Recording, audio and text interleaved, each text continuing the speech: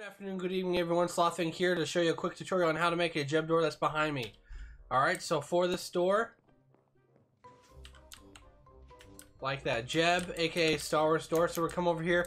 Items in my inventory are what you need. You don't need necessarily 64 stacks of materials, but that's just to build around the redstone. 4 glass, I prefer stained glass, white. 4 sticky pistons, 2 redstone torches, and 12 redstone dust. Just like it is in this chest here. Pause if you like.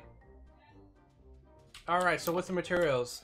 Alright, we're gonna do 1, 2, 1, 2, 1, 2. Alright, and we're gonna dig down again. So we're made of 2 deep, 3 by 2. From here in the middle, you're gonna go down 2, and then down 1. So 2 wide, then 1. And repeat on the other side, 2, and a 1. From here, you're gonna put redstone down on the ground. Put a torch here and here.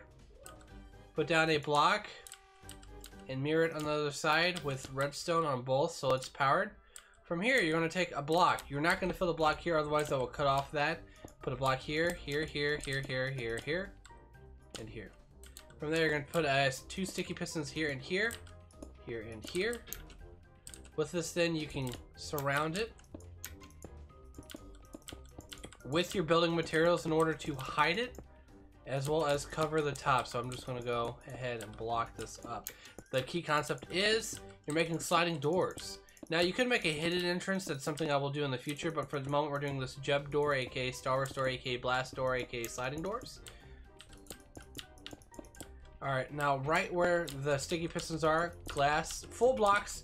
Sticky pistons are okay, but I mean glass planes are okay, but unfortunately they do a weird thing when they go in. So next we're then going to get our pressure plates.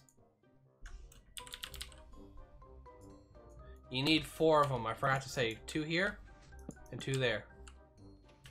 Walk through, walk through.